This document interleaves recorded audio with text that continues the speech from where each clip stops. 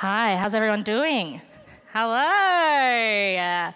Okay, I'm going to address it immediately. Yes, my mother did have a sexual affair with a disco ball and I was the byproduct. My father was devastated, but it's okay. He's now happily married to a smoke machine. So, it's happy stories.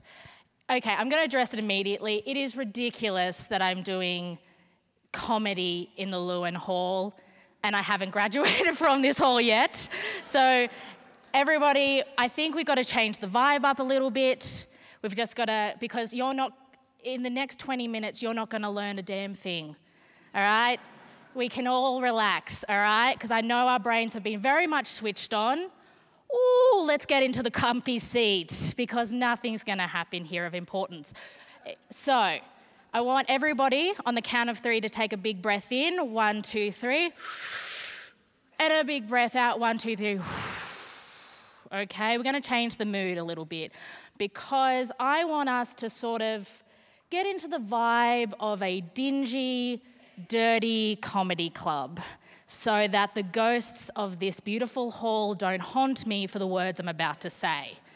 All right? So we're going to do that. Because really, guys, I'm just a very, very attractive distraction for the next 20 minutes while the judges make their deliberation. Originally, actually, we were going to get a massive mirror, a huge mirror about the size of this stage, so that you could be distracted by your own reflections. You know, just like a very complicated cockatiel in a cage situation. But we crunched the numbers, and that is extremely expensive. Extremely expensive, so here I am. So, exciting. Undergrads, cheap labour, hey. ANU, I'm going to get kicked out. Ooh, okay, but I do want us to feel like this is a support group, okay, for the next 20 minutes. If you want to laugh, because we don't have time limits now. I mean, we do, but like, they'll wait. So if you want to laugh, laugh. If you want to cheer, you can cheer for me. If you want to, thank you. Oh, what? Stop it. No, me? No, stop it. Keep going though. If you want to cry, take that shit outside because it's bumming the rest of us out. I'm kidding, no, cry. This is a big support group, except I'm going to be the only one who talks. No one's going to hug each other. And I will leave here tonight with a large sum of money. So, okay, I guess we'll just get started. We'll just get started. All right, so, as you can already see, I'm a very attractive fat lady. Yes, we exist. Lizzo is our current head of state. If you haven't heard of her, look her up. But I've gotten to the age of 26, guys, and my body's starting to betray me. It has really started to betray me because I'm in the generation, and there was a generation before us where, you know, we were having kids later in life, right? We were sort of moving along, we were doing the things, we were sort of having babies later or not even having them at all. And I liked that because, as you can tell, I have a little bit of growing up to do. You know, I've got to stop making very large sequin purchases before children come on the scene. But my body, evolutionary-wise, hasn't caught up. Hasn't.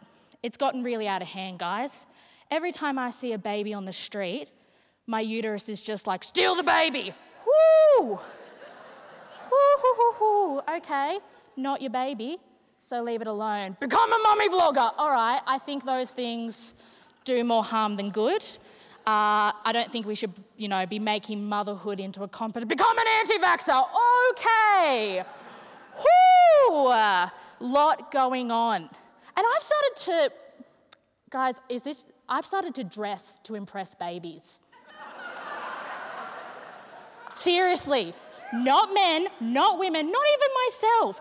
I am not dressing to get an hourglass figure. No, I am dressing for the moment that a baby will clock me on the street and just go, I want to put my little empanada legs on that perch, on that squidge right there. Look at the squidge, look at the cushion. It's too much. It's too much. And if you don't think babies look at you and think that, grow up. grow the hell up, because they do, all right? I come from, I think the medical term is a big old tittied family. And that means that my nieces and my nephews have very unrealistic expectations when it comes to women's bodies, okay? So I was holding my 1.5-year-old niece, Maeve, love her very, very much. I was holding her and we're having a moment, and then suddenly she just lifts my shirt and lifts it out and looks down and looks back up and just goes,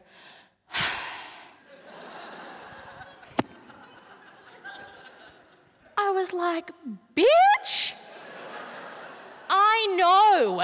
You don't have to tell me Flat Earth Society's already given me a ring, all right? And that is, oh, that one gets you right here, because that body shaming is a whole new level. Because I can't be like to her, you know what, you've got your own issues and you're projecting them onto me, okay? So it's a real, she's 1.5. She doesn't even know she has a body. Okay, so you know it's just the objective truth. It's a struggle. It is a struggle, guys. Also, just on family, do your parents gaslight you about your own childhood memories to make themselves seem like less shitty parents? This is not just me, right? Don't make me seem like I'm up here on my own. I mean, I am up here on my own, but you get the gist, all right? My mum's been doing this recently to me, right? I mean, she's been doing this my entire childhood, but she's really honed in the last 5 years or so. And the constant one at the moment is, my mum's a smoker, right? It's like a witch's cottage on the edge of a cliff to sort of give a dramatic effect. Her smoking is constant and foreboding, all right? And she has smoked my entire life. So when I think of my mother, when I conjure an image, it's always her on these old leather couches, just sitting there, just, Laura, bargain hunt's on. Yeah, bargain hunt's on, yeah. Oh, Tim Wanacott, he can pull off a bow tie and a spectacle combo, can't he? Yeah, chuck the kettle on, yeah. That should give you an idea of how bogan my childhood was, right? So when I was back home, we've adopted, my share house has adopted these couches, right? And so when I look at them, it's weird to not see my mother there just bargain hunt, right? And I was talking to her at a family gathering, and I was telling her about this because, you know, in my defense, family gatherings are when you get drunk and bring up grievances from 10 years ago and fight about them, right? Family bonding. And so we're talking about it, and she goes, Laura, I didn't smoke in the house. And I was like, yes, you did. And she was like, you know what, Laura? I'm sick of this. I'm sick of you making up these stories about how I'm the worst mother in the world. Well, excuse me, I'm sorry you got stuck with me. And I was like, excuse you, all right? You being the worst mother in the world is an entirely separate topic that I do not have the facilities here at a public, prestigious speaking event to host with my 3-hour PowerPoint and interpretive dance. So let's get back to the main topic, which is you smoking. And we're going along and we're going back and forth, and she goes, you know what, Laura, you were a child. How can you remember?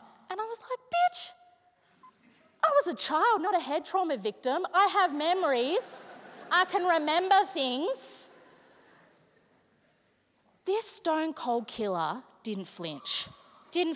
She just stuck to her story. She goes, I did not smoke in the vicinity of that house. And now, guys, I'm starting to doubt myself. Did I make this whole story up? Did I create this vivid conjuring of a memory towards my mother with the resentment in the background haunting me to make this idea cloud my reality? I mean, I was just a child. Maybe I turned a vivid dream into a concrete memory by constantly retelling myself. I mean, what is memory anyway? But just sensory expectations and experiences that we just keep retelling ourselves until it becomes seared within us. I mean, what is anything but the present now? I mean, we are just floating in an abstract pool of reality. What is reality? Is my memory any more important than a dream, important than a cause, important than the world we live in today, or the present now? And as I'm sitting here, Dad chimes in and goes, Brenda, you smoked in the damn house. And I'm like, this bitch! Too much. Thank you. I think my mother is watching this via live stream, so this is going to be a conversation when we get home. But things are happening. I did just recently have a very exciting new part of my life happen. I just had a hip replacement. Plot twist, she's 60. And yes, I look fantastic. No, I did get a hip replacement. I'm Benjamin buttoning myself with moisturiser as we speak. If the routine goes to plan, I will be a baby in 3 months. But I did have a hip replacement. And for those who are worried, very routine. Very, very routine procedure. It's like putting the washing out or burning down a post office to feel alive. It's a very Tuesday to-do list sort of thing, you know? It's very routine. But there is something, like, the most exciting thing that happens is you're given a roommate named Ethel, and she is filthy. She is filthy. Her life, she's like 82, and her life is just a pornographic parody of Forrest Gump. I'm not joking. She was just grinding her way through moments in history. Just World War II, the assassination of JFK, the disappearance of Harold Holt. Where were you on 9/11? Because according to Ethel, she was on Tyrone. It's a lot. But there is one thing that does happen, and I want to talk to you guys about it because it will change you if you ever go through this. It changes you emotionally, it changes you physically, it changes you spiritually. I was put on hospital-grade ketamine for 7 days straight. Now, how do I explain this? Have you ever tried proper weed for the first time? And it's Canberra, so let's not lie to each other, okay? None of this, like, dry as shit, could have been cut with oregano in a glove box, proper hydro, made by some white hippie witch named Shay who had a proper dream just to get you high, okay? And if this doesn't apply to you, how would I put it? You know when you go down to the soda pop with Annie to get a soda pop and the bubbles go up your nose and then bad boy Johnny comes in with a reefer and then you smoke it because everyone smoked weed, guys. Everyone smoked weed, okay? It's Canberra. So you figure out that you level up on drugs, right? Well, with ketamine, I not only did that with narcotics, but I did that with reality. Let me explain. When you start on the drugs, they give you a lot of, like, how would I put it, side effects. They say, okay, you're going to feel dizziness, nausea, you're going to feel like a god. And the last one that they really hone in on is hallucinations. They say, look, if you start to see something, you have to tell us immediately if you think it's real or not. See something, say something. See something, say something. And I was like, yep. But in my head, I was like, nope. I was like, I'm here for 7 days, bored as shit and want to meet Caramello Koala. Find a vein, Susan! I was ready, I was ripe, make me into banana bread. So, we begin. And guys, I saw some truly mystifying, weird, slightly arousing things. But it got very weird at the end when I started to not so much hallucinate, but feel people's spiritual energies. And if you didn't know, spiritual energies come in the form of 2D shapes. Weird concept, let me explain. So like circle, rectangle, rhombus. Didn't think I'd see another one of you in my lifetime, so not happy you're here. But the climax came, the real climax came, when I berated my beautiful nurse Susan for 20 minutes straight because she was giving my roommate Ethel square oxygen when she should have been giving her circle oxygen because she spiritually identified as a circle.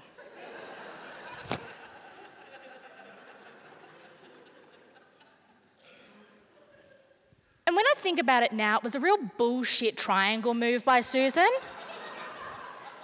But guys, you can't come back from that. I mean, I can walk now, but at what cost? All right, guys, that's all from me. Have a good night.